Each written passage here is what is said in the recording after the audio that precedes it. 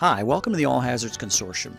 My name is Tom Moran, and I serve as the Executive Director for this amazingly nimble and innovative organization that was started by states on the East Coast, as well as the private sector, to focus on multi-state regional issues, originally on disaster management, but it's evolved now into much more. Over the years, the consortium has developed a sensitive information sharing environment, or the SICE, which provides a legal, policy, process, and technology framework that allows companies, regulated and non-regulated, to come together with states and federal agencies in small working groups, large working groups, whatever, to identify common issues and jointly develop short, mid, and long-term solutions to these issues by leveraging each other's efforts, investments, policies, practices, whatever, and really designed to get restoration done to critical infrastructure, to expedite power restoration and supply line, all the things that get damaged during disasters and disruptions. It's amazing to watch this work. So our board members and working group members get asked all the time, so what does the AHC do? So the AHC sits in the middle between these various types of organizations. On the left, you have the federal government and the state government, and within each of those agencies, you've got law enforcement, emergency management, you've got executive branch, you've got transportation, you've got a variety of different agencies within the government organizations. On the right, you've got the private sector. You've got the critical infrastructure owners and operators, your utilities, transportation companies, things like that. And then you've got the private sector solution providers, the trade associations. They all kind of come together when it hits the fan to try to help address some of these issues at the local level and regional and national levels sometimes as well. So what the consortium does through its SICE framework, it allows the working groups to form, to work on common issues and produce operational solutions. The consortium's role is very simple. It's to stay out of the way. It's to provide a convening authority that is trusted, that provides legal protection, that helps protect the information, that vets the identities of the participants, and it's really focused on doing one thing. It's designed to produce operational results. That's how the consortium measures its effectiveness. Not by the amount of paper or meetings it has, but what products are being produced, what policies are being produced that actually address real-world problems.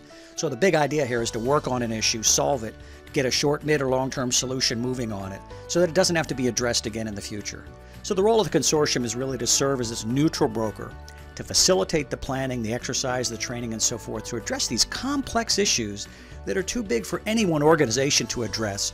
That's what the consortium does, is to facilitate that process. So the stakeholders involved in the consortium vary across different parts of government and industry.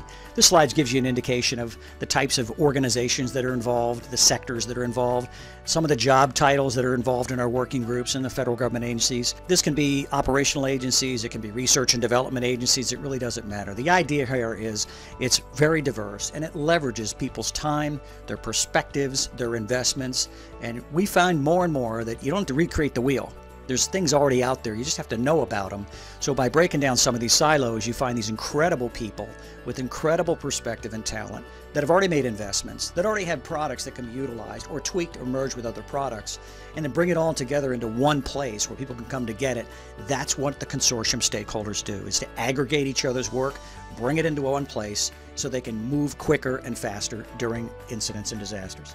So the power of the consortium is really the people that participate in these working groups. Over the last 10 years, the consortium has started many different working groups. Some sustain over the long haul, some solve the problem they were formed to address, and then they kind of dissipate out. Currently, the consortium operates 4 working groups that really are doing the bulk of the work today in regards to disaster management, situational awareness, and research transition. So there are 2 that are government guided. One is called the East Coast Corridor Coalition. That is made up of government, state, and local representatives that look at operational issues around the region and really around the country. Another group is called the MACANAC, the Mid-Atlantic Consortium for Interoperable Communications. This has really been focused on a lot of public safety communications issues. It's still together. It's made up of a bunch of states working on common things like FirstNet and policy and technology that helps move public safety comms and FirstNet forward. Then we have 2 industry-guided work groups. One is called the Multi-State Fleet Response Working Group. This was formed right after Sandy. This is comprised of a number of different sectors: electric, food, fuel, telecom, water, transportation, communications. And it works on issues related to fleet movement and information sharing during disasters.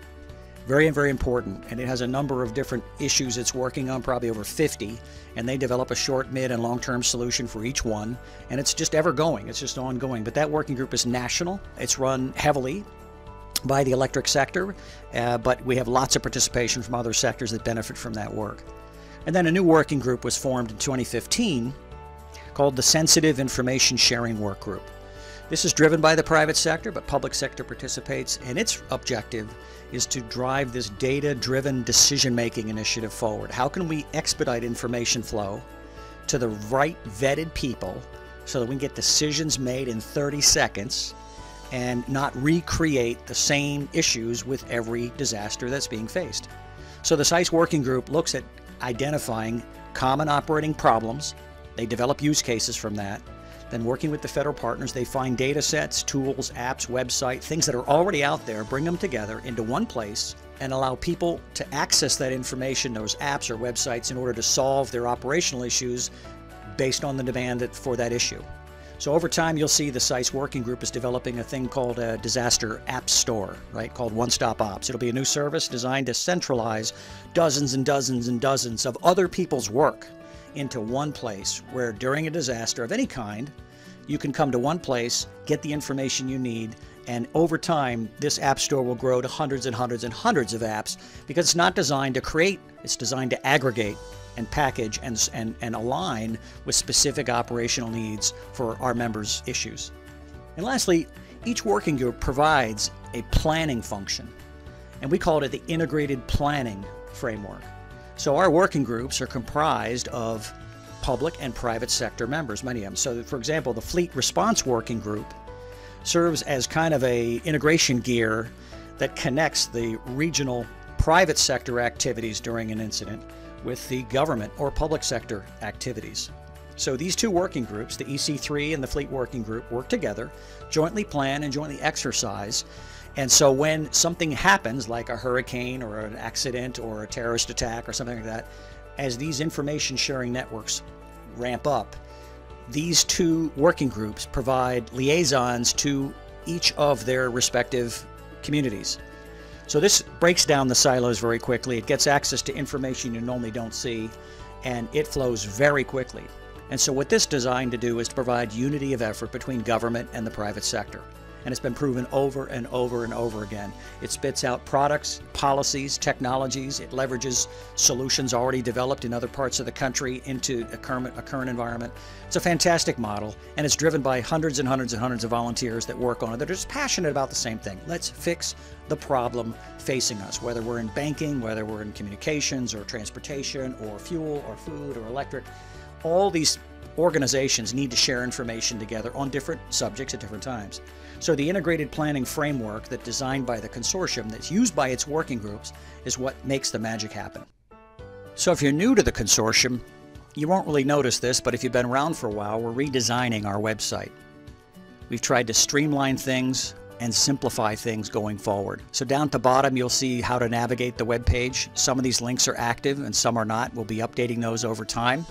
And we'll be introducing some new parts to the website as well. The big idea here is we want to streamline information.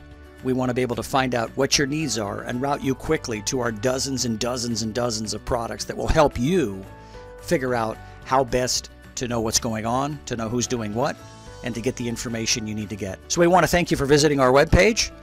Visit back frequently, as we'll make updates on a number of different areas, including cybersecurity, information sharing with drones and operational use, identity vetting, disaster management, supply chain movement and restoration, a number of different topics we're undertaking, especially in the areas of cyber. We'll see a lot of information going on with blockchain technology, user identity management and vetting, a number of things going on there, all focused to do one thing: help people share information quicker and more reliably and more safely. So thanks again for visiting our website, and we hope the consortium can bring you the same value that it's brought over 16,000 of its stakeholders across the nation.